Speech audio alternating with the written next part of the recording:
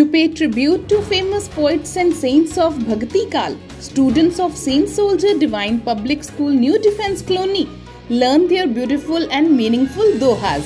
The main theme of this program was to inculcate moral values among the students. That is why Doha Paath Pratiyogita was organized in the school for the classes of 1st to 8th. Students participated with great enthusiasm and recited dohas and explained the meaning of dohas with great zeal and interest. School principal Ms. Babita Sharma appreciated the efforts of all the students and encouraged them to participate in further competitions too.